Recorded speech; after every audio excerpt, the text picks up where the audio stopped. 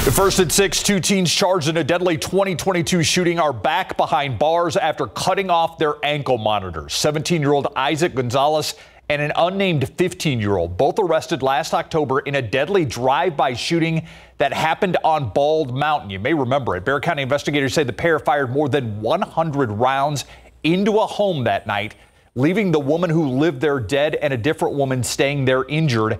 The teens targeted the wrong home. They were arrested shortly after, given ankle monitors. Both of them recently cut those monitors off and had been on the run ever since. That 15-year-old was rearrested just a few days ago. Gonzalez taken into custody earlier today. Each of them are facing murder charges. It would change the way Texas deals with immigrants. A new bill, when signed by the governor, would mark a major milestone in the ongoing debate over immigration policy. As Jonathan Cotto reports, it is sending shockwaves through the state. Y'all don't understand the that y'all do hurts our community. It hurts us personally, bro. Last week, the Texas House voted on a trio of bills that has sparked controversy and condemnation from various migrant advocacy groups. Today, La Unión del Pueblo Entero argues these bills could have serious implications for migrant communities and individuals seeking a better life in the U.S. We're disappointed because, one, it adds to an environment that targets immigrants. It creates more anti-immigrant rhetoric, and it approaches immigration from a place that, says that we should criminalize people instead of trying to help people. Senate Bill 4 increases the minimum sentence from 2 to 10 years in prison for those found guilty of smuggling migrants, while House Bill 4 would allow police to apprehend, arrest, or send back migrants who crossed into Texas illegally. House Bill 6 funds the construction of more of the border wall. We already see very bad effects of over-policing on the border and what that causes for immigrant families. And we're just worried that with the passage of SB 4, that this may give more leeway for law enforcement to be stricter with families, to ask for more documentation when they're simply on their way to work, right, or on their way to drop off kids in school. While critics say they worry about the potential impact on migrant communities, supporters argue these bills are necessary for security. We reached out to one of SB 4's sponsors, State Representative Ryan Guillen from Rio Grande City, for a response on the legislation. We have yet to receive a reply. The Senate has yet to act on House Bill 4, while House Bill 6 was sent to the Finance Committee. Senate Bill 4 is just waiting the governor's signature. Jonathan Cotto, KSAT 12 News. And speaking of the governor, tonight, Governor Greg Abbott announcing that he has reached an agreement with House leaders on school vouchers. But other state lawmakers are reluctant that even that agreement will pass. The potential breakthrough comes after months of unsuccessful negotiations. According to the Texas Tribune, under the governor's deal, parents would get around $10,400 per student to pay for private education. That's more than both the state House and Senate versions of the bill. Right now, there are still 24 Republican House members who oppose school vouchers. The special session ends on November 7th. To take a live look outside right now, 60 degrees, warmed up nicely. It's beautiful blue skies out there, Sarah. Absolutely, but those clear skies is what's going to allow for temperatures to quickly fall tonight. Some areas seeing their first freeze of the season. The high temperature today, 61 degrees. Absolutely beautiful. A lot of kids heading out to trick or treat. If you're planning on going a little later tonight, know that it's going to get chilly. Temperatures falling into the upper 40s by 8 p.m. Winds will be calming and skies are clear. So that leads us to our first weather headline for the forecast. Hill country first freeze tomorrow morning. That includes some neighborhoods in northern Bexar County. So I'll have a look at which neighborhoods will be seeing that first freeze early tomorrow morning. You'll enjoy the cooler weather until Friday. That's when temperatures are going to be rebounding, and by the weekend we'll be back into the 80s. So a close-up view of which neighborhoods will be looking at that freeze early tomorrow morning coming up. Thank you, Sarah. Let's check out traffic right now. This is US 90 at I-35, and you can see some type of accident off to the left hand there of your screen. You can see the access road also very busy. At least 2 lanes are closed right now. Not exactly sure what happened. Could be just a fender bender, but we're trying to get more information for you. Again, this is Highway 90 at I-35. A man charged with the murder of a 5-year-old boy now has a trial date. Daniel Garcia charged in the death of Dominic Aguilar Acevedo. Dominic in 2021 appeared to have been killed here in San Antonio. His body, though, was left in a Colorado ravine. His mother, Nicole Aguilar, has also been charged in this case, but with injury to a child. Daniel Garcia in court today found out a jury would be picked for his trial on May 3rd. During his hearing, other issues in the case also discussed, including information regarding whether the district attorney told the first defense attorney on the case that he would reduce the murder charge. There was a meeting face-to-face, not necessarily only about this case, but that this subject came up regarding the indictment and the heading of the offense code. The judge in the case did order all parties to return on November 30th to further clear up the matter, as well as some evidence issues. The co-defendant in this case, Nicole Aguilar, expected to go to trial first in February. Both of them are facing up to life in prison if they are found guilty. Just hours before an apartment complex went up in flames, firefighters were there after they got a call about an odor of smoke. The San Antonio Fire Department originally went to the Chisholm Trace Apartments on Huebner Road on the northwest side about midnight. The woman who called the fire department says she thought something was burning inside her third-floor apartment. Firefighters looked around and they shut off an electrical breaker that powered a fan in her bathroom. A few hours later, she woke up to thick smoke and her daughter's panicked voice. Yelling, Mom, get up, we need to get out, the house is on fire. My little Lisa Espinoza, her family, and their neighbors were able to make it out unharmed. The American Red Cross showed up to help those families who lost their home. A fight ends up with a man getting shot. Now San Antonio police are looking for the suspected shooter. It happened about 10 last night on Old Pearsall Road near Miller's Park Pond. That's on the southwest side. SAPD says the victim met a group of men when a fight broke out. The man was shot in the chest and drove to a nearby gas station to get help. The victim taken to a nearby hospital. At last check, he was in critical condition. This is an ongoing investigation. And tonight, San Antonio Police and Crime Stoppers asking for your help in finding the people responsible for the murder of two 23-year-olds. These are the victims, those 23-year-olds, Jeremy Allen and Aaron Espinosa. According to SAPD, the two men were killed on July 21st at the Alon at Castle Hills Apartments on Lock Hill, Selma. Their bodies were found 4 days later on Merriman Road. If you have any information on what led up to their murder, call Crime Stoppers at 210-224-STOP. So is it working? The City of San Antonio's workforce training program, Ready to Work, is in its second year. City sales tax dollars pay for San Antonians to get degrees or certifications that will help them get high-quality jobs in in-demand fields.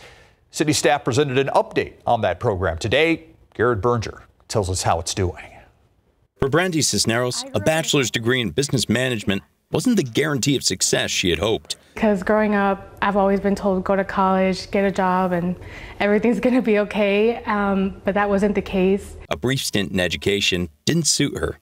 And when the now 24-year-old went looking for new work, she had a hard time finding a job that would allow her to move out of home and live on her own. But with the pay offers I was getting, I'm not able to do that. Hoping to beef up her earning potential, she found Ready to Work and enrolled in a human resource management certification program.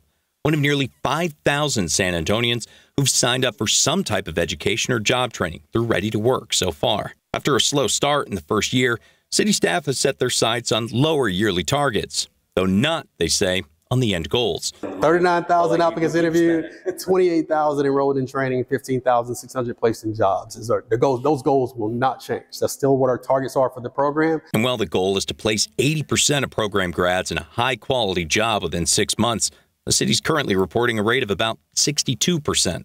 At least one councilwoman questioning why hundreds of grads haven't yet found jobs. I think we need that presentation to see how we need to make adjustments, what we need to do as we move on. A city spokesman told KSAT the city's partners, from employers to case managers, are working diligently to improve participant outcomes because it's the promise of good jobs at the end that keep people coming in. So I do hope that with this certification, it is able to land me a job where I can make a decent pay and a livable wage. Garrett Berger, KSAT 12 News. They served our country bravely, but many came away with blood cancers. 1/3 of those cancer patients often end up with dental complications.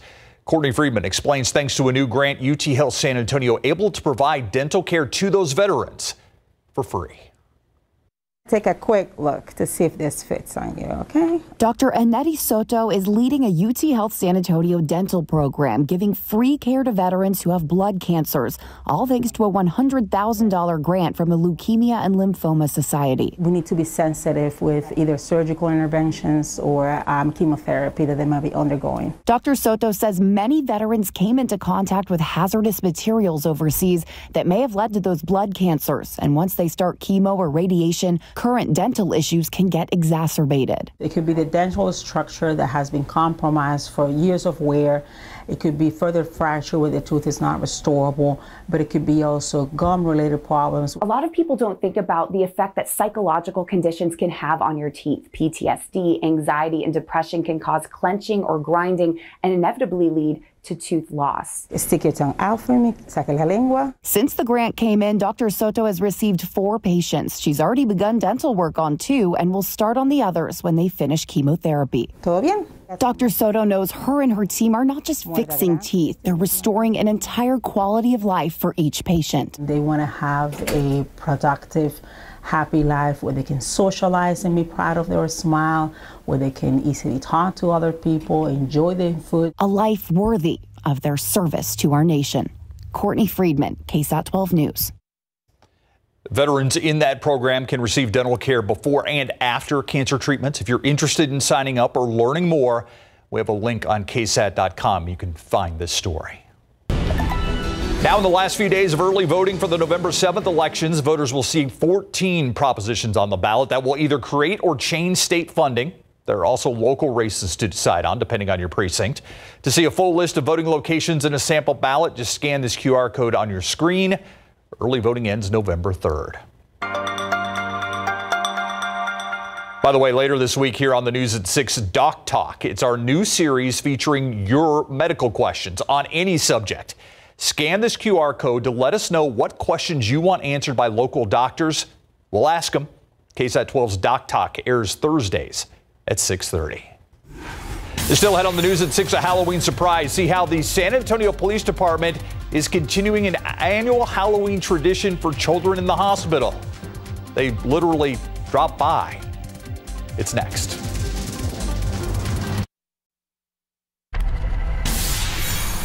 Creating a safe space for kids who have seen violence near their homes. That's the goal behind a local pastor and a group of volunteers. Tonight on the Night Beat, we're going to take you inside that safe space and show you how they hope to do more than just provide a place to hang out. That's on the Night Beat at 10. A local Halloween tradition continued this morning as the San Antonio Police Department rappelled from the roof of the Baptist Children's Hospital. I love this story every year. Tiffany Huertas shares the joy it brought patients and made it a special Halloween.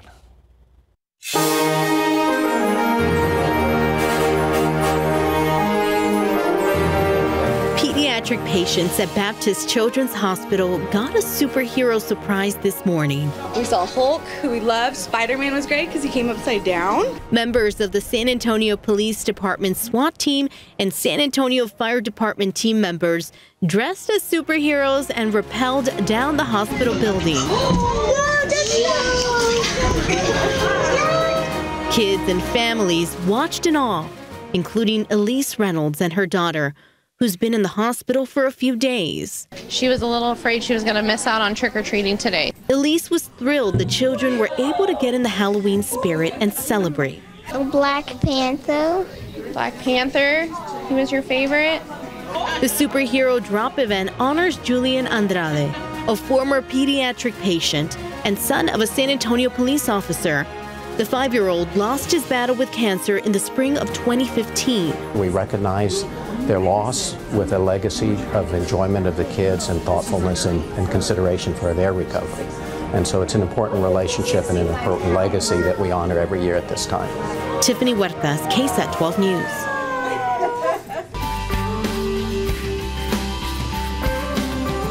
KSAT and our community partners want to remind you, roll up your sleeves, get your flu shot. There's one more chance for you to get a free vaccine.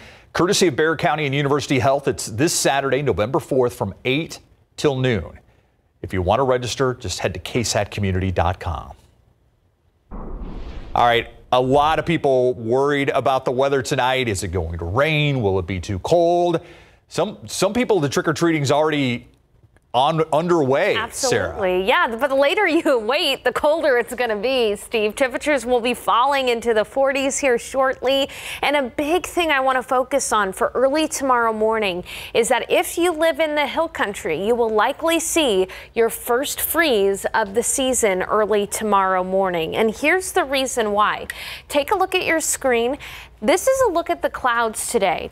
You know, we started off cloudy, but very quickly skies cleared. Now, those clouds last night acted as a blanket and kept temperatures from falling too much. But without those clouds around, there's going to be nothing to keep us warm in the overnight hours. And so because of that and the dry air in place, temperatures will plummet. Here's a look at the humidity right now. I call this chapstick weather whenever dew points are below 30 degrees. Dew points are in the 20s right now. That's that dry desert air. Think about the desert. It gets cold in the evenings and warm in the afternoons, and it's going to be cold tomorrow morning. Here's a look at tomorrow morning's lows. In San Antonio, it's still going to be above freezing, 36 degrees. So if you live in San Antonio, you don't have to worry about bringing your plants in, covering up your plants. That's only a worry for those that live north of San Antonio into the hill country. Areas like Kerrville, Comfort, Bandera, Los Maples, Utopia, Bernie. Now that freezing line will dip into northern Bexar County. So some neighborhoods as far south as perhaps Leon Springs, Timberwood Park there along 281 will briefly touch freezing. If you do live north of that freezing line, so again, areas like Pipe Creek, Medina Lake, Spring Branch, make sure to cover up your plants or bring in the sensitive vegetation. Of course, a friendly reminder, everyone should remember their pets tonight, as it is going to be a cold evening and a cold morning tomorrow. But with the dry air in place, we cool down quickly and we warm up quickly. So tomorrow, even though we'll briefly be in the 30s right around 7, 8 o'clock, with abundant sunshine, we're quickly going to warm into the 40s by 10. So you'll still need that jacket throughout the morning. But around noon, it's going to be 54 degrees and sunny outside. And then in the afternoon, 63 for the high temperature tomorrow, still well below average, but cool, and you can see that we're dealing with this warming trend. The average high this time of year is 77. We're going to be at 63 in San Antonio, 64 in Del Rio, 62 in Pleasanton. Beeville, you'll be at 64. It's going to be 59, though, in Gonzales. A little bit closer around the Alamo City, upper 50s in the hill country. Bernie, 59 degrees, 64 in Bandera, 60 in Seguin, and 62 in Poteet. So you'll still want the sweaters, though, until Friday, because we're still going to have a few cold mornings until Friday. In fact, again, tomorrow morning, 36. Thursday morning, 39. Our morning lows will be back, though, in the 50s by Friday, and you won't need the jackets over the weekend. Again, that's the last headline here. By the weekend, we're going to be in the 80s. So let's put it all together for you in the forecast. Hill country light freeze tomorrow morning, but sunny and 63. 39 Thursday morning, 67 on Thursday, 70s Friday, 80s over the weekend. No real rain in the forecast over the next 7 days, unfortunately. And even though San Antonio will likely stay above freezing, I do have a look at when San Antonio typically sees its first freeze coming up in just a few minutes. 'Tis the season for weather whiplash here, up and down. Absolutely, not knowing what to wear. Yeah, thanks, Sarah. All right, so the Rangers with a huge win last night, but it came at a cost. Mary Rominger joins us now. Mary, they're going to be out one of their big bats tonight. One of their big bats, and for the later stretch of the series, one of their top pitchers. So things are looking a little grim right now, and we'll have the details coming up as Game 4 of the World Series gets underway from Chase Field tonight. So all the details as the Rangers continue their championship aspirations without their ALCS MVP. Plus, the 1-2 Spurs open up back-to-back games against the 2-1 Suns tonight. The team hopeful for a less spooky outcome than their last game.